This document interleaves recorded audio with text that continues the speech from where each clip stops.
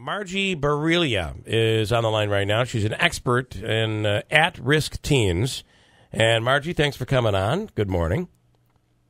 Good morning. Thank you for having me. So you tell me, I think it's okay to be able to put an app on my daughter's phone and snoop.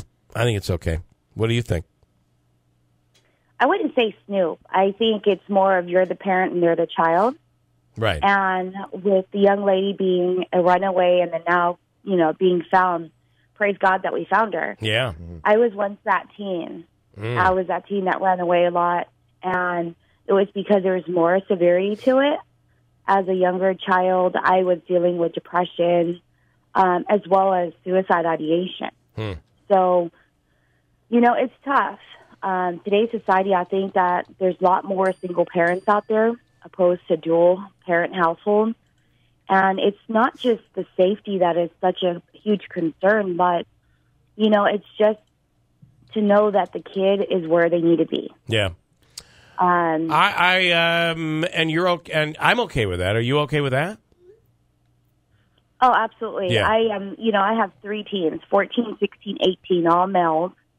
And, sometimes being, separated in so many areas, if one's at basketball or football or what have you. Right. It just makes it so much easier. We actually have a family locator on our cell phone. And it was the conversation we had even before we even walked into the store saying, hey, this is the line we're drawing. Yeah. The moment you turn off this family locator, prepare to give me back the phone. Yeah, I'm setting the tone. Yeah. I'm with you on that. Yeah, 100%. Especially because let's face it. I'm assuming that you pay for your child's phone. Are you asking me? Oh, No, absolutely. I mean. Yeah, I mean, I You think we and all- Margie. I'd Margie, assume. I do. We're being grilled here now. I'm sure you do too. But I do wonder if they don't want to be seen, or if they don't want you to know, they just turn it off, right? Yeah, well, like she said, you turn it off. You're Right. giving me the phone Do back. you get notified if it gets turned off? Yes, and you can actually set the perimeters too. Okay. Like when they go outside of X amount of miles, or certain phone calls are being made, incoming or outgoing. Like you can actually set that up, or what time to turn off the phone. That's all there, and you also have that app Life 360 to where, the further that they just violate whatever the agreement was prior to even handing over the phone. I mean, it's crazy. I have an 18-year-old, but he's going off to college. Yeah. He has no issues because he's so transparent with me. And because I started it at a really young age with him, just the communication. It's like, tell me what you have on your heart. Let's talk about it. And if you're pissed off at me, I'm sorry you feel that way. But as long as you talk to me in a professional or, say, respectful way, you can say whatever you want. Okay. Right. and that's key. Yeah. And that's why now today, kids, with kids in this society, there's so many mental health issues, and now we're having to put up, so many symposiums for parents to interconnect, have more of a communication, educate them why their kids are running away, educate them why the kids are on drugs. So again, it starts from the home. We can only do so much as social individuals, Sure. or advocates. So can I ask this family locator app? Does it pop it up like a Google map and it shows you your son's 2 blocks away and your daughter's maybe 3 miles away? Does it say the address they're at? Can you? I'm not familiar with this. Can you explain how it lays out to a parent where the children are, or where the phone is actually? Oh, absolutely. So I know for my phone service, we have T-Mobile, so it can get as detailed as possible. When you start seeing like their little dots start moving away from. Wow, this is a real tracker. Oh yeah, you can. Your iPhone will do it right now. It's incredible. Yeah. Yep. That's why you got to turn it on or off. Yeah. My, every year when your kids go to school, you got to make sure they have their shots. My daughter got her, measles shot, and of course there's the flu vaccine and the digital chip implant.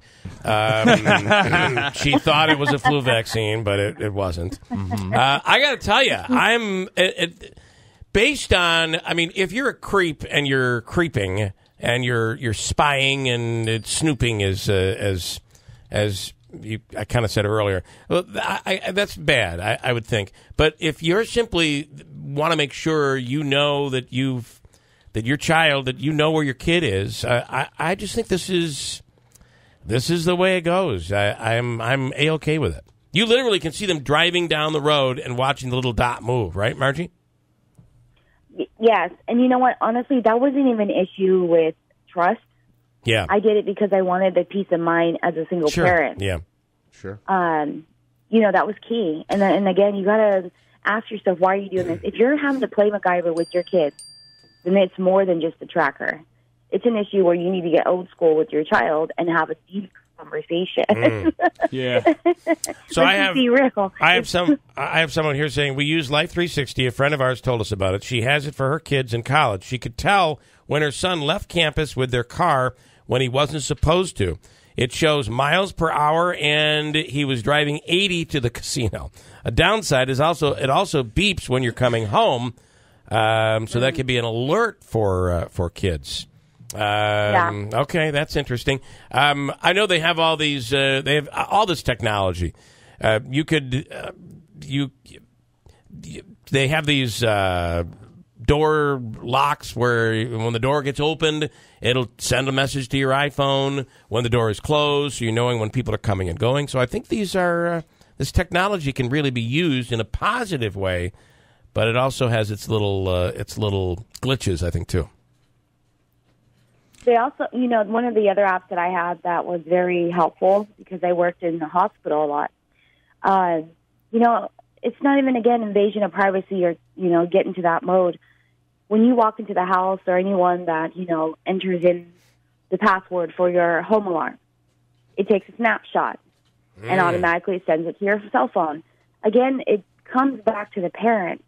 Unless you really have your deep understanding of why you're doing this, it's such a sense of peace. Yeah. And a lot of people don't get it. We're not as spoiled to have dual parents right, in our household. So just a little extra assistance is phenomenal. And, explaining to your kids of why you're even doing this from the beginning makes it so much easier and actually builds a bond between the two because you're sharing with them, we're going to do this because this is what we're trying to achieve. Yeah. When you are able to have that communication with your kids, just imagine how much further you guys can grow as an individual. Yeah, that's really cool. All right, Margie, thanks for your time. I appreciate it. Again, that app is Life 360. I'm assuming you go to life360.com to get details on the app, right? You can actually go online or you can actually download the app. And okay.